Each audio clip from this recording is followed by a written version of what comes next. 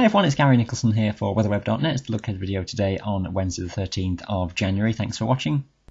Now, if you've watched our weather school video here at weatherweb.net, you'll have seen the talk about the 850 millibar heights and temperatures of -5 being crucial in forecasting snow. So I thought we'll have a look through the charts for this evening and tonight into Thursday, showing the current situation and just how finely balanced the atmosphere is in terms of the snow risk. This chart then is for 6 p.m. this evening, and it shows generally values of -3 at 850 millibars, so at 5,000 feet across the south of England. The -5 is nearer towards the bluer colours, -5, -6 transition zone. So the boundary then is in this sort of area where the -5 line is. So at this stage, most of precipitation is as rain.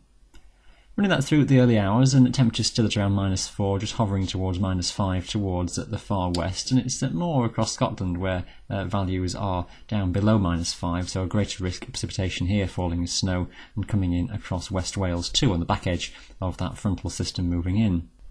Heading towards dawn and colder air just draining in more towards the back edge of that system. So these values across central areas at around the -5 level, just towards -4 towards the east and the far south. A cold front by this stage somewhere in here. And gradually then a mixture of rain, sleet and snow across these central areas. Snow mainly over the hills, but some sleet and wet snow at times getting down to lower levels. Some of the heavier bursts of showers that will be around, just helping to chill the air as well. The process known as evaporative cooling, which just brings that freezing level down a little bit lower as that rainfall intensifies and does chill the air as moisture evaporates from the raindrops, and the temperature of the air then just begins to fall. So it's all finely balanced, and it wouldn't be surprising to see even over modestly high ground of the Midlands just a brief covering of snow for a time, mainly over the hills. Any substantial coverings, I'm still not talking huge volumes of snow, but I suspect over the hills of the Pennines, Wales,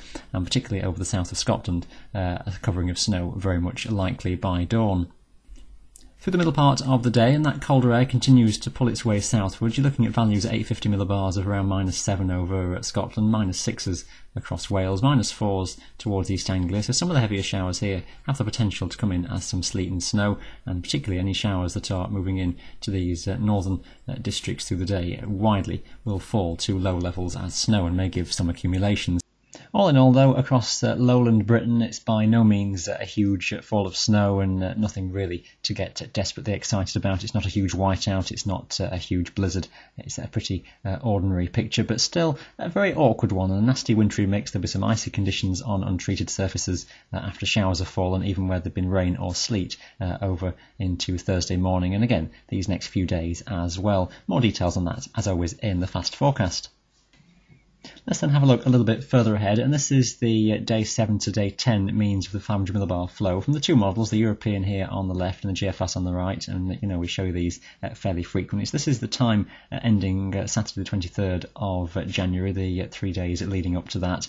The two models in somewhat agreement yet disagreement. They've got a ridge and higher than normal heights in the vicinity of the British Isles, but exactly where they position it is quite different, and that could well have quite a marked effect on the weather we see. The GFS looks generally milder. It's pumping in air more from the southwest, whereas the European model is trying to keep that high further to the north and allow generally what would be colder air coming around the south side of the high to get in from the east effectively, with the threat that this area of low pressure begins to cut off, and you can just see that high trying to be squeezed away to the north and the jet running to the south of it. So a bit of a different evolution on how that pattern may evolve, and if we watched the video yesterday, we were talking just the subtle differences that may arise in the pattern going further forwards.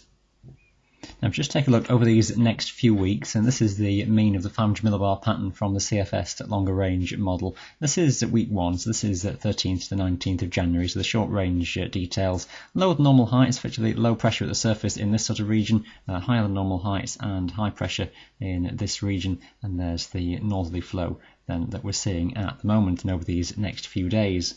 Into week 2, so the 20th through to the 26th of January, so we're starting around next Wednesday onwards. Higher than normal heights then still away towards Greenland and extending across the British Isles as well. So there's that effectively settled conditions that we're looking at going forwards. Low pressure, lower than normal heights stuck away towards the southwest, and the flow doing something like this around that system. So trying to get milder air pushed in, but on the whole still keeping us under rather benign conditions. The colder air draining into Central Europe like this.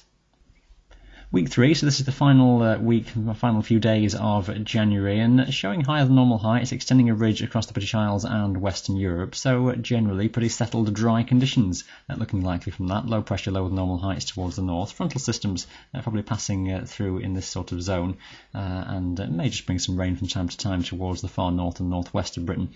But from that, the indications are relatively mild and one of being fairly dry in that period. But it's a story that continues into early February, and higher than normal heights that's shown as being in evidence near to and to the south of the British Isles by that point. Again, treat the detail with some caution, but we've got the flow again around the high, something like this, so maybe bringing fronts at times into the far north and northwest, but on the whole indicating higher than normal pressures in the vicinity of the British Isles by this stage. So again, may well be that drier conditions, more settled weather than we've seen this winter so far is a continuing story heading into early February.